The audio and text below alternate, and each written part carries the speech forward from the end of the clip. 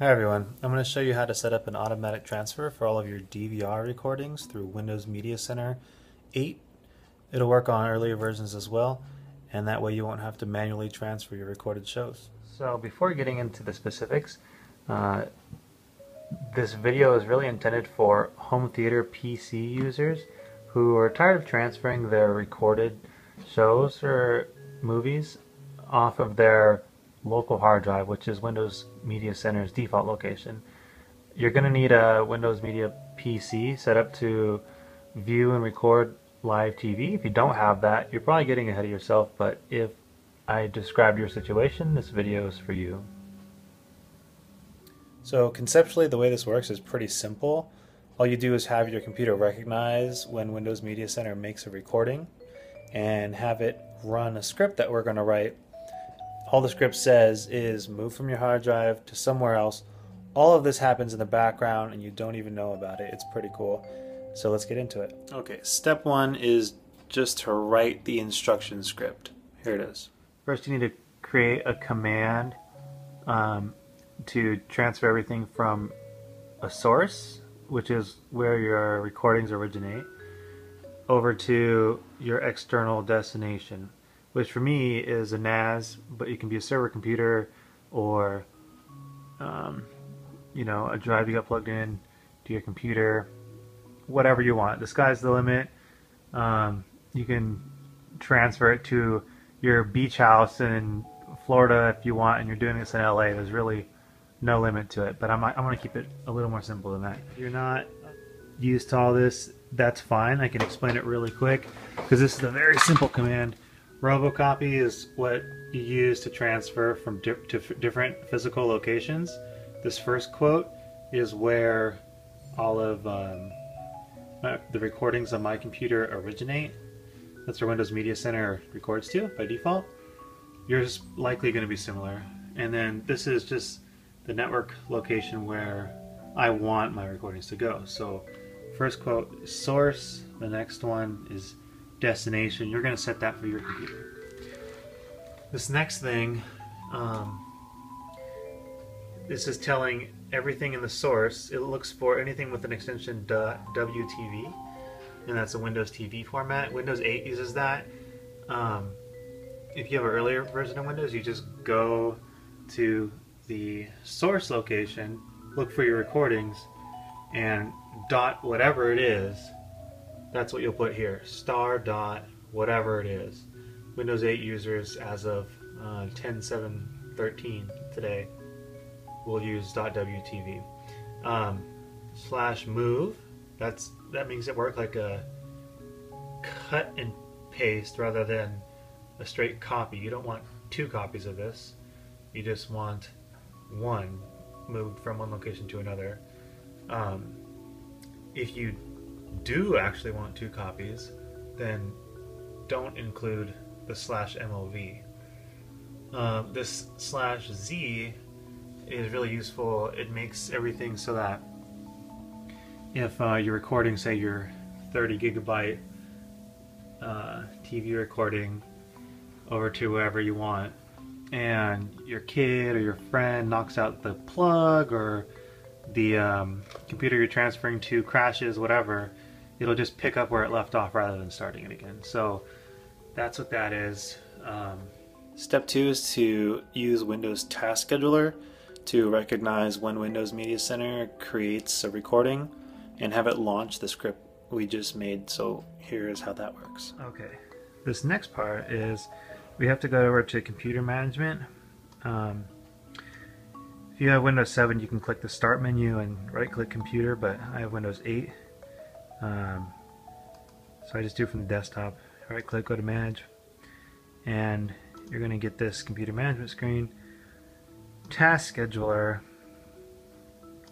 create task, name it something like auto transfer, DVRs, or whatever. As long as it makes sense. You need to be able to find this later in a long list of hoopla, so be as descriptive as you can. You want to click run whether or not logged in, run with highest privileges. I'm going a little faster than I would because everything's written out, but basically, I'm just showing you for visual help after you read the description. So this is really the key here is we're going to set this up on an event, and basically you're going to tell the computer to look for 2 different events, because there's only 2 different kinds of recordings that can happen within Windows Media Center. There's scheduled recordings and manual recordings. Like the manual is just when you press like the record button on your computer yourself, and then you schedule it ahead of time. That's the scheduled one. But the event ID for a manual one is 1, and then the scheduled recording is 3. You're going to make 2 new triggers. Both of them are going to be the same, with the event ID is different. So you're going to type M for Media Center there. Source is going to be recordings on the drop down. A recording. Event ID, the first one is going to be 1. We're making 2 different triggers. And then all this stuff can stay unchecked except for delay task for as long as you want. This helps with stability. I usually just put like a minute, because it'll wait, it'll make sure the file's written, and then it'll start. And then you'll actually do it again. Everything the same except for like I said before, it's going to be a 3. So yeah, that's going to say, okay, whenever a manual or scheduled recording logs, then take this action. And the action is going to be to open this like instruction we made over with Notepad. It's going to be this. You just save it somewhere that makes sense. I keep it actually in this path where my recorded TV is, just so I can find it later. You need to find it because when you go back to the create task under actions, you want to start a program. Essentially, before with Notepad, we wrote a little program that says to copy, to move your recordings over. So just browse to the area where you keep it. Mine is there. Press OK. And now what you did is it says when any of those 2 recordings happen, then launch the transfer command. Boom. And the final functional step for this is to point Media Center toward the folders so it knows where these recordings are. Here's how that works.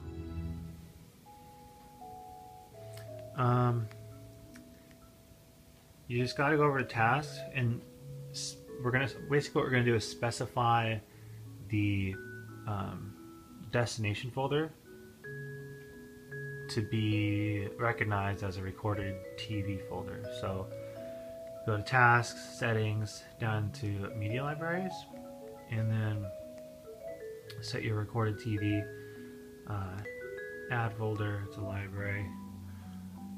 Mine's on a network drive, but that, as it says right there, includes map network drives on the computer.